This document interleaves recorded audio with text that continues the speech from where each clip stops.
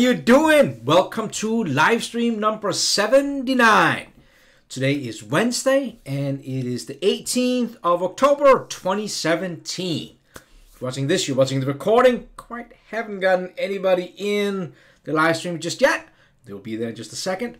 Thank you so much for taking the time to watch this. Really appreciate it. Don't forget, down in the description area of this video, you will find my email address.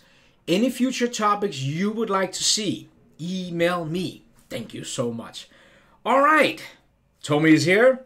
Then we can get going. So, let's talk about what's new in Fusion 360 for this October. Because Fusion actually released 2 updates. You should have gotten one yesterday, and then one last week, the 10th. So 8 days ago. Isaac is here, TJ is here, Lucas is here. Thank you so much for taking the time. Yeah, let's go in and look at those quick. So, if I switch over, called up the blog here that Kaching is author of. He does a great job with this. And this was October 10th. And what they did in that update was really fixing things. So that was why I really didn't do anything live stream about it. Not that fixing is not important, it's extremely important. And they kind of like went down the same path with yesterday's update and did a bunch of different fixes and updates in here. By the way, if you ever want to see these what is new, you should get notified on the screen right on top with a green bar. It should say, hey, we're updated, and see what's new. But sometimes, I know, you're busy and you just exit out, and then you're like, maybe a couple days later, it's like, what was it again? Inside of Fusion, you might not already know that. Inside of Fusion, if you go up here, there's a question mark that says help. But it's not just for help. It's also for good information. If you click on that, right down here, there is a link out to the What's New, and that will bring you, well, let's load another window of the same one I have here. So a bunch of kind of fixes and things like that. They did some with, well, some different things inside of sketching, modeling, 2D drawing, usability. If you're using a 3D connection device like I do, there was one of these things. There was an issue with the zooming in. I'm not a programmer. The closest I've ever gotten to program anything have been like post modifications for cam. And all I know is that you change one thing and then that affects other things, and it can be a little bit of a hassle to figure out. So that's why they kind of like go in here and kind of like get these things straightened out. One thing I do want to make sure that you are aware of, if you are a Mac user, they do announce that they will only be supporting 10.11 or 10.11 and not 10.10. I don't really know why, but that's I guess that's something I want to bring to your attention with these fixes. Now, there's 2 things that was new that I want to show you. But before I get to that, also be aware of that there's a roadmap. Now, where I'm talking about what is inside of the software here. So I clicked up on the help, and you got the what's new. Be also aware that there is a product roadmap you can go out and look at, and that's kind of neat actually. They have kind of like and updates where they show you, this is from the spring, but kind of like show you where they're headed and what they're kind of like trying to fulfill. I gotta ping Kaching and see when they're planning on coming out with a new one. But you know, it's just good to know that you can get this information about where they're kind of like are headed. And I will also say, before I get into the 2 things I want to show you that is new, is you know, so we at Autodesk, I mean, whenever they make updates, of course there is done a bunch of testing internally on these different updates, but nothing, no better test than when you guys send it through you know, all the different angles that that function could be set at. And then, like I said, many times it affects things in the background. So I definitely personally want to thank you, all of you guys who is providing feedback on things inside the software. We definitely appreciate that a ton. All right, 2 updates that we should touch on. One of them was kind of close to what we were talking about yesterday. So yesterday we did this cup here. I don't know if you saw yesterday's live stream, but one of the things we did almost at the end was that we combined the handle with the cup. Well, funny enough, in the new release on the cloud, remember that Fusion now runs in a browser in preview mode. We have now added the combine. Let me show you that. So I'm gonna jump into I loaded it up because I have learned that with when I'm doing these live streams, my bandwidth starts struggling when I'm kind of like sending data back and forth. So I loaded up in the browser here. So here you will see our cup. Now this isn't a browser, so you don't have to have Fusion installed. It is in preview. It's only the modeling environment right now. They don't have the other yet, but I mean, they're kind of coming. And this is, like I said, this is preview mode, kind of beta. But the way you get here, if you want to know how to get here, the easiest way that I get to it is inside of Fusion, go to your data panel, go out to your name, like your default directory. And if you click on this link, it will open up out on the web, right? And this is kind of like your, you can access from any browser, your projects here. And when you do that, then all you have to do to open up a file, let's go to this live stream one that we've been playing around with. All you have to do to open it up in a browser, so this means you could do this on somebody who don't have Fusion installed, is that when you go down and you click on this little arrow over here, it will now suggest if you want to open it on the desktop, what is the Fusion installment you're normally using, or if you want to edit it in a browser and you click on this, then it will open up here. Like I said, I just pre-did it because my data is not always that strong, I found. What they added, so you will see we have a feature tree down here. I deleted those last 3 operations. So we have the body of the cup and the body of the handle here in the browser. And just like we did yesterday, you can now go into the modify drop-down and you will now see that that combine was added in here. You click on that and it works just like it does in the desktop version. Click on the cup and your tool body is this one here, and you hit OK, and now that have been combined, and then you can go in and just like we did yesterday, you can go in and add the fillets in here if that is what you the next thing that you kind of want to do, and all works just like as if you were in the desktop version.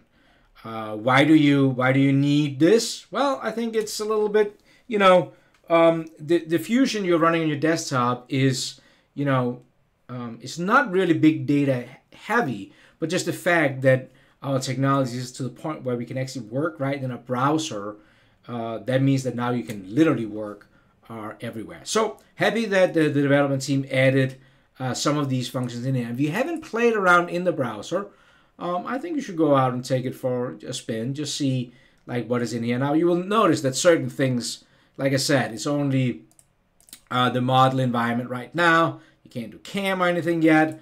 And you also will see that I don't even think, you know, you can't right click up here and go in perspective. You're kind of like locked down to just be in the ortho graphics. But cool they added that. The other thing that is, I think many people would say is huge. Let me go back to the desktop version here.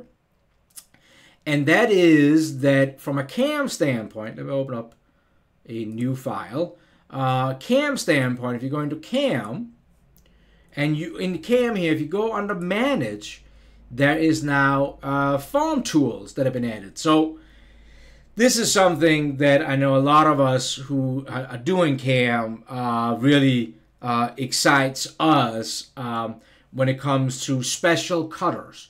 So previously, if you go into Fusion 360, you will see that there's all different kinds of sample cutters in here. Well, actually, probably better go up and look at type here. So there's ball end mills, bullnose end mills, all the cutters that you kind of imagine. But one that was missing was one way for you to actually create your own cutters. So I thought that we would do that here, so I can kind of like take you through how you do that. And then I want to show you how I used to do this all the time when I was in the shop floor, and how I kind of like not just did it for cutters, but actually for the whole holder and head and everything. So go out in your model environment and model up your cutter. Now the way you do it inside here is that you kind of like just drawing the half of the cutter, the profile of the cutter. So I'm going to open a new sketch, and I'm going to start a sketch here on the front plane here. And I think I'm in metric. I think that's the new standard. So go ahead and draw up kind of like the half of the cutter here. So if I normally recommend you just draw something up close to what you kind of want, and then tie it down with relationships and dimensions afterwards, right? So this line is a little crooked, so I'm just going to go up here and make that vertical, and I think maybe I'm good with this. Let's add some dimensions to this. So remember, you're only doing half the profile of the cutter here. So all your dimensions are going to be half of what you maybe originally was thinking. So let's make this one 2.5. Let's make this one maybe 8 millimeters. Let's drag this one in a little bit so we get kind of like a little bit of a taper on there. Maybe add an angle. Hit D for dimension. If I select the angled line and the straight line, I get a dimension here. So maybe we make it 5 degrees. I definitely recommend that you fully define your sketches when you do this. Let's make it 35, and then the total height of this cutter here, maybe it's 75. Okay, fully defined. So this is all you need to create your custom cutter. Really just kind of like the profile. Now, if you want to get a view of it, all you really have to do is going into your create drop down, and you can revolve it. So hit revolve. Click the area here as your profile. Click the axes that is going to revolve around, and you now kind of like have the profile of that cutter right there. Like I said, you don't have to profile it, but it just makes it a little bit easier maybe to see right here. Let me just, it doesn't matter. I can delete it again. Now, one thing that I would recommend you are doing is that when you have done this, you could actually right click on the sketch over here and say show dimension. That might be nice so it stays on there. But what I would do with this, before you go ahead and make your tool, go into one of your projects, create a specific folder by clicking up here and say new folder, and name it something where you're saving these profiles. So if you ever come back to edit them later on, then you can do that. So just hit in here, and you can save it in here. All right, let's go and create a tool out of this profile. So go back into the CAM environment. That's where you're going to specify it. And I'm just going to hide the data panel. And under here, you have the tool library right here. Here's this form mill. Now this is important. And when you click on that, you get this dialog box. And this is so, this just came out of the oven from the developers. So just be aware of that, we haven't really gotten any help in here yet or stuff like that. But here's it goes. It goes with 4 different things you need to know. First is looking for the tool profile. So that is really just that boundary there. I click on that and that shows up. I should probably also say, make sure that you put your rotation point around the origin. I think that's a good rule. I haven't really tested it, but I would say go ahead and do that unless you can't. tool axis is what is kind of like the same as our revolving axis. So when you click on that, I'm going to select this line, the center line right here. That's what the tool is going to revolve around. Then there's something called compensation point. And what it means by that, if you don't select something, it's going to become the biggest diameter of your cutter. So in this case, this is going to be a 16 millimeter, right? But you maybe don't want that to be the specific diameter when you offset from the line. So if I go ahead here and click on that, and I might select this line here at this point here. So now it's going to be the 5 millimeters that actually going to be the diameter. And then the last option is flip the axis. And you actually really can't see this till you go and look at the library. I normally draw on the front plane. And the reason I honestly is doing this is just because back in the day, CAD kind of like, there's no rules for this, but CAD companies kind of decided that front or is their origin. And not top. I don't know why. So that's why I always do it here. But I know that I got to flip it here. If you don't check it, you will see it when you create your tool or you hit OK. So I'm going to hit OK. Nothing happens. That's OK. Go up to your tool library. And now if I scroll up to the top under this unlimited, that's the folder that I'm doing right now. There you will see your cutter. When you click on it, you should see this profile here. And of course, if that was upside down, that meant you should have flipped that checkbox with a flip axis the other way around. You will also see that there's a little red X that shows you where that compensation point is located. So right on that edge. So that's important. Now, what I recommend you do is that you create your own tool libraries over here. Now, I have the cloud turned on in the settings, and I've covered that in other live streams. You can go into the settings, you can turn on your cloud libraries.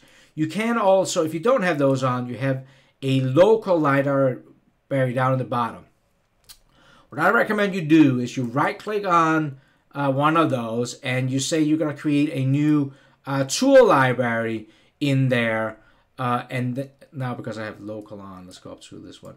Right-clicking, you can say create a new tool library, and you can rename that your custom tool.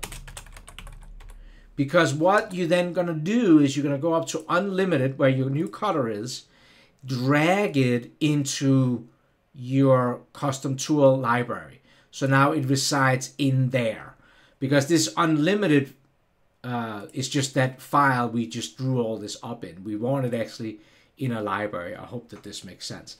Now, when we have it in here now, we actually have a bunch of different options we can do with it. You can now right-click on it, go in and say Edit Tool.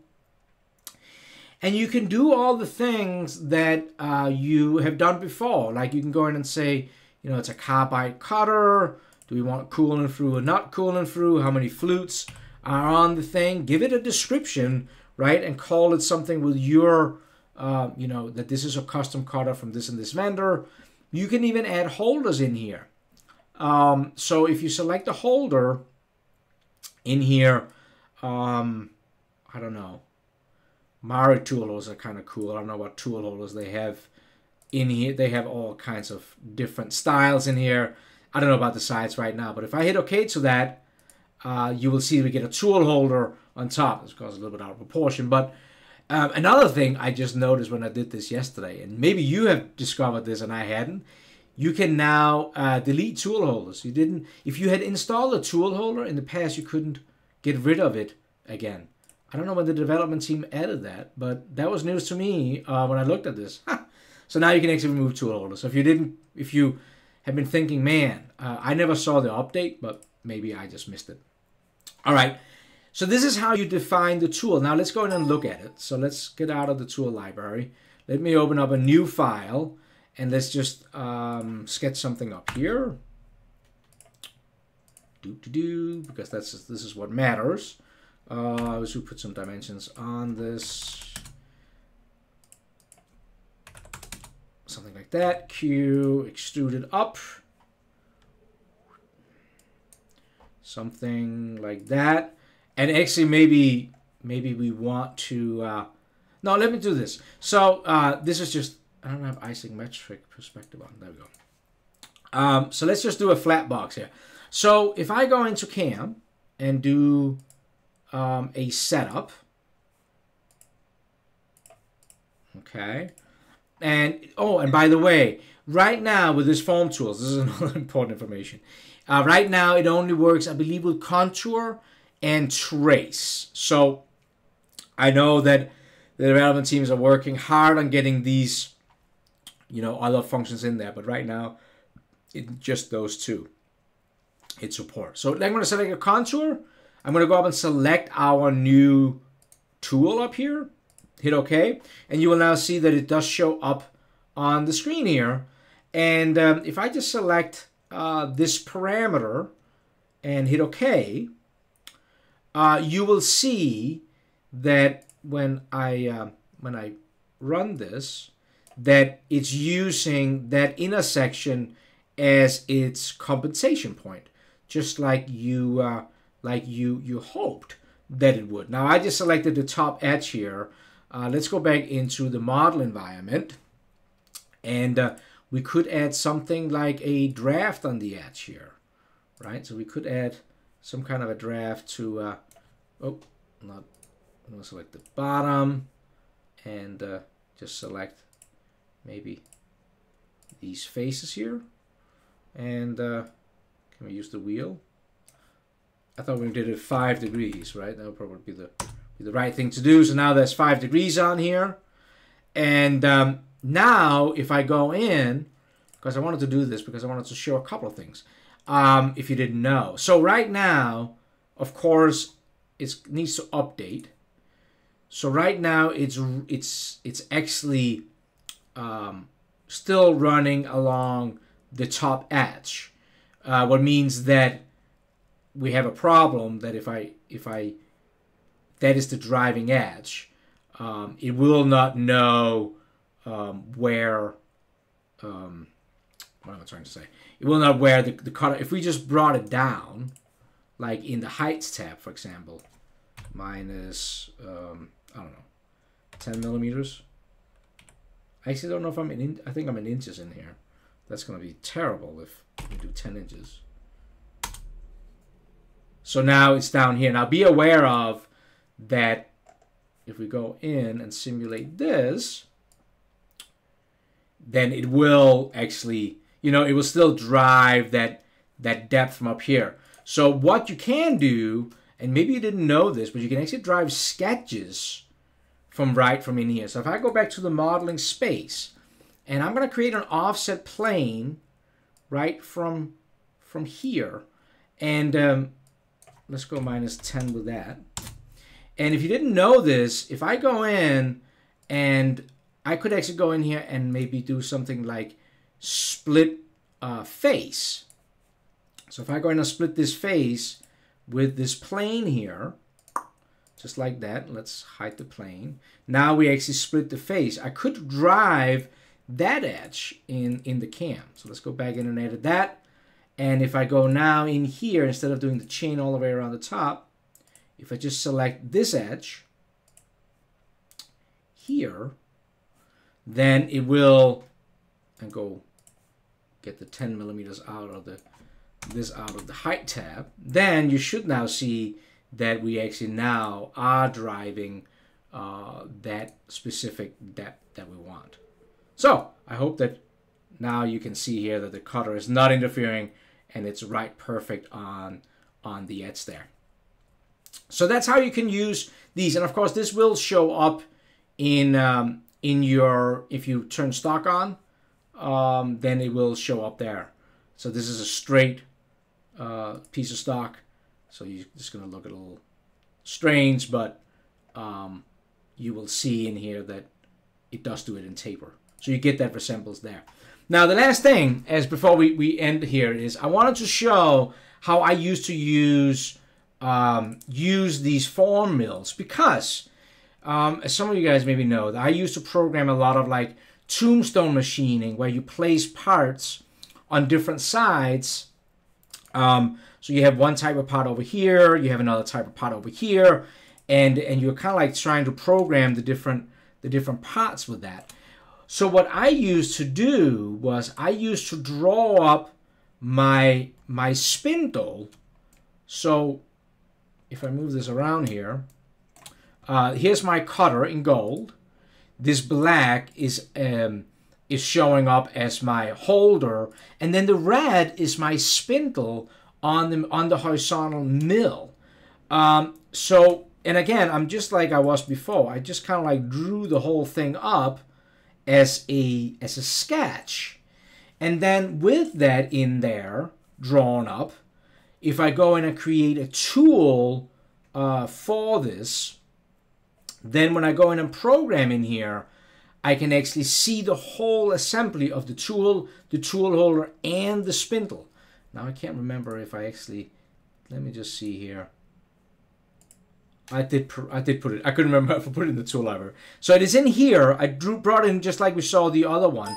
So now if I go in here and say, all right, let's do a contour operation, like that was what we can use, and I'm gonna go in and make sure that I select that tool, custom made tool holder that has this tool holder and spindle, and I go over to the contour page, and if you're doing something like 4-axis positioning, like I will do here, then we're actually using the tool orientation to set our X, Y, and Z, just so you know. We talked about that in some live streams. So that shows the right way. And then I'm just going to machine this edge here. Now this is what I want you to see. When I go in and simulate this, I actually get the whole spindle of the machine, the tool holder, and the tool showing up. And then I can actually get an idea about if I will be hitting. And it surely looks like I will be hitting with the head here as I'm going and simulating. So this is where I used to use form tools a lot. Now I've also used it just to make a cutter. But the fact that you can actually model up your entire spindle and holder and everything, that is absolutely super useful. So that was what I was planning on showing today. I hope this was somewhat useful. Definitely worth testing out if you have not already. Fusion in the browser. Go and play around with that a little bit.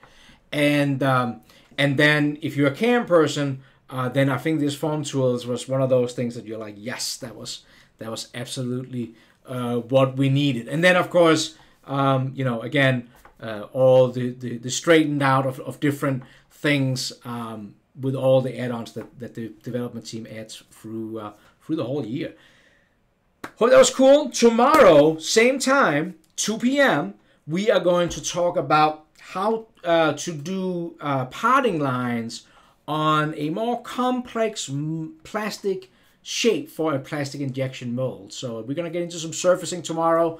So I hope that I see you for that. I'm going to do what I normally do. I am going to end the broadcast. So if you're watching the recording, thank you so much. If you haven't already, please thumbs up, thumbs down, and hit that subscribe button. And then I'm going to jump into the live stream and say hi to all the awesome people in there. Thank you so much. Hope to see you tomorrow.